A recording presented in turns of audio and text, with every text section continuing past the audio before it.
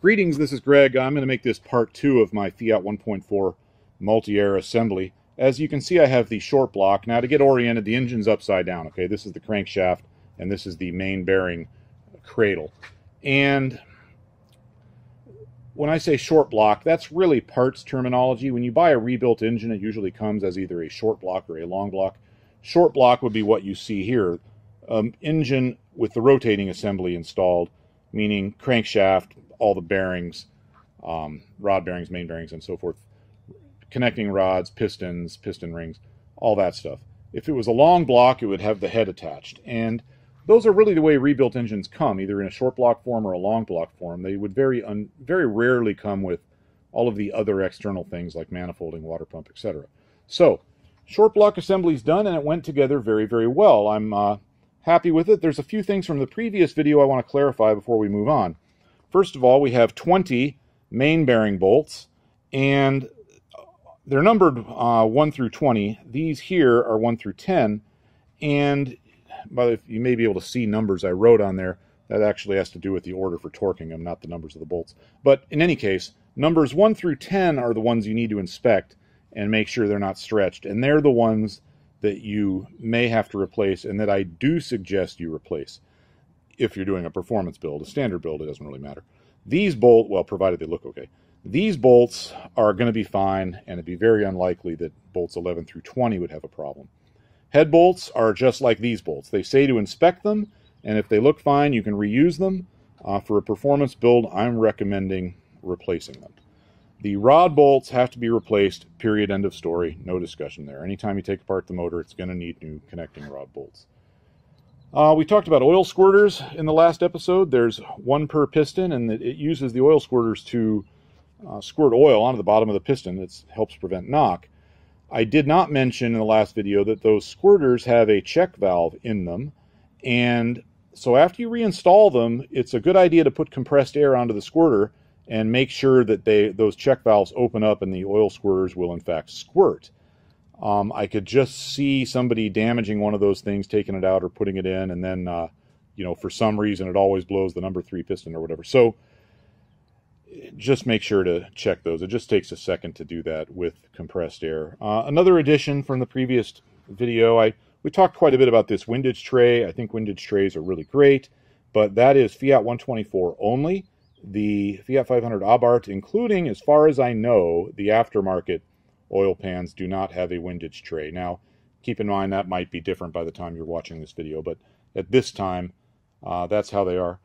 I'm happy to say all the mains and rod bearings plastic gauged out, right on spec. I'm extremely happy about that. And let me stop the video for a moment while I flip the motor over and show you what's going on the other side.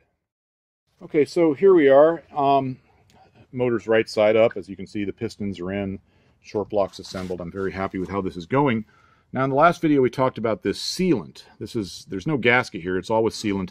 And that sealant, according to the manual, you got to use the official Fiat stuff, and it's super expensive. And anyhow, I ordered 2 tubes of that super expensive stuff, $70-something. It got here, and it was hard as a rock. There was no way you could squeeze that stuff out of the tube. And the reason is, in very small fine print on those tubes, they said expired in 2015. The time of this video is 2020. So, the stuff was expired. So what am I going to do? Am I going to order more of it and then find out it's expired and delay things another 2 weeks before I even get started? No. What I did is I called up the tech support line for JB Weld. And I want to be very clear that I'm not sponsored by them. I don't know anybody there. The only automotive financial connection I have to anybody is that I do tech support and product development and testing for Eurocompulsion. And I know the owner of Eurocompulsion, Chris, and he's a friend of mine. He's a great guy.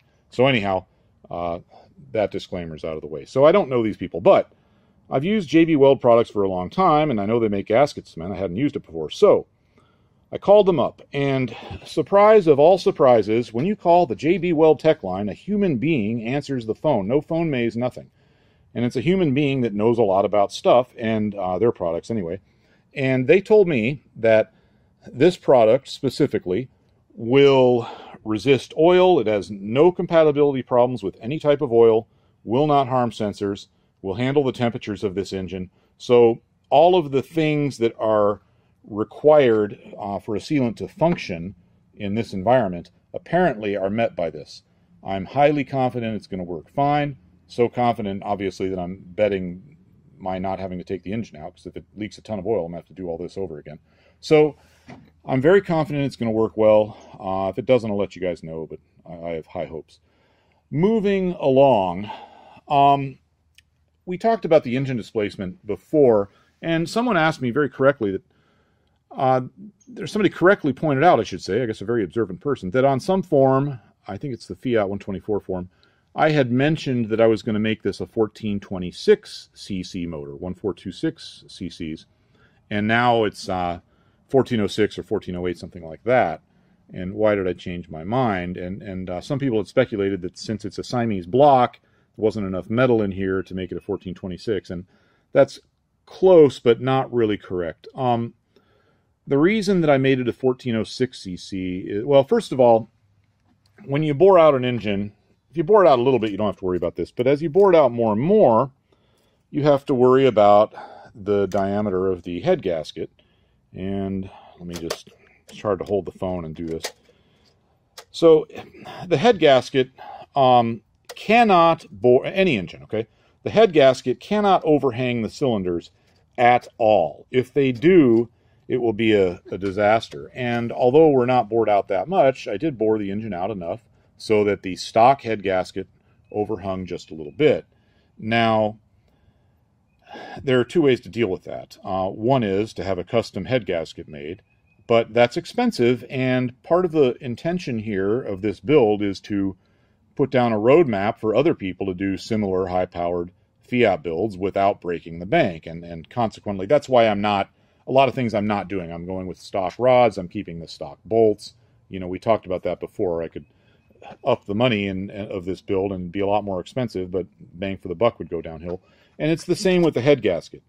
Now, to make the stock head gasket work, what I did, and this is acceptable, I took a Dremel bit like this, and of course you don't do this on the motor because you'd be getting, you know, metal and everything everywhere, because this is an all-metal head gasket. And it's 3 different layers. I think we've talked about that. So over at the workbench, I would make the gasket bigger, bring it over, put it on. You can't just put a hone into the gasket because, this is strange, although the cylinders are round, the head gasket is not round. It has little cutouts. Thus, you really have to do this by hand. There's no other way. So, and the metal's extremely tough. So, you know, 3 hours with a Dremel tool, Dremel it and then clean it off so that I don't get metal shavings on the engine, go test fit it on the engine, and do that for every cylinder. And now I have a stock head gasket that fits perfectly. Now, if I went to 1426 cc's, it would take a lot longer to make this gasket, and whenever you're doing something by hand, there's a certain amount of slop or error that you're going to have, and the gasket's already getting pretty thin here, and while I could make it a 1426, not a problem, my work by hand would be such that I wouldn't trust it, and I would have to go with a custom-made head gasket, and that drives the cost of the project up a lot. So 1406, 1408 cc is what it's going to be, and that's that. So let me put the phone down. I'm actually going to put the head on, and then we'll continue with the remainder of the video. Okay, I'm back. Now the long block is assembled, meaning I put the head on.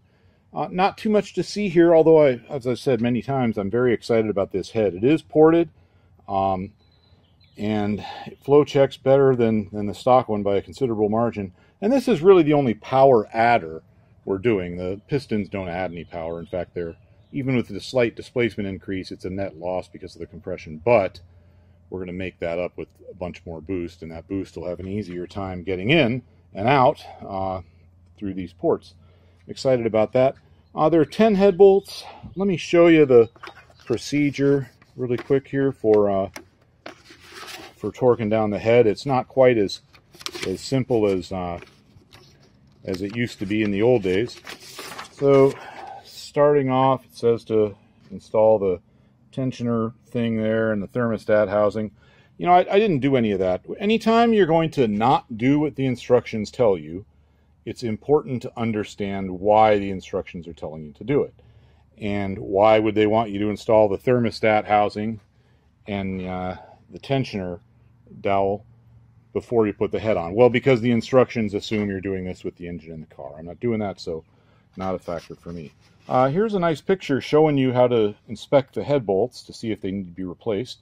I know I'm beating this to death, but if you're doing a performance engine, meaning anything going above normal tuning levels, say 25 pounds of boost, or plus or minus 8 or plus 8 degrees of timing, let's say, if you're going a little bit less boost, definitely replace those bolts. So then to the actual procedure, they number the bolts 1 through 10. I actually suggest you write the numbers next to the bolts so that you, once you get going, you don't need to keep referring back to the paper. It can get confusing. You can easily forget which bolt you did, and that saves you from doing that.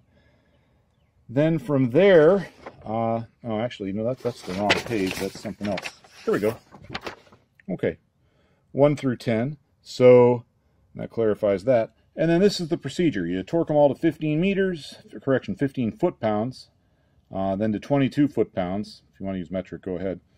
Then you turn them all 90 degrees. And again, going in that same order. And then, again, another 90 degrees. A couple things to note here.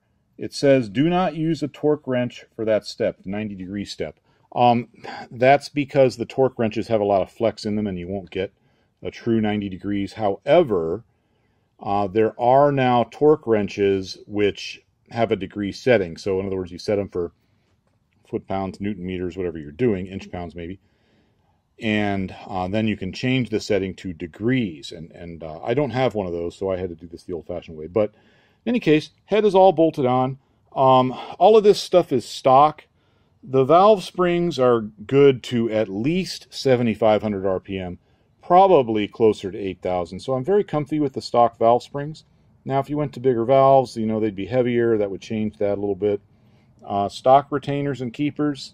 You could go to titanium retainers, but the retainers are so darn small, I just didn't feel that I'd gain anything meaningful doing that. So all of this valve train stuff is stock, which means it'll be OEM reliable and work really well. The only real changes are porting, and most of the porting is down near the valve seat. Oh, and the seat angles are different too.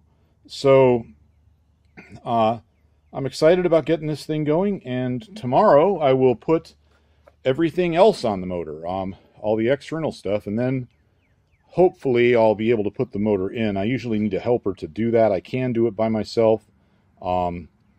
With the plague going on, that's kind of a problem. In fact, I think I'm going to make a plague video. I just flew in here from another country, and so now nobody wants to work with me in the shop. Anyhow, I'm going to sign off and get this video uploaded to YouTube. I hope everybody's having a great day. Thanks for watching, and goodbye.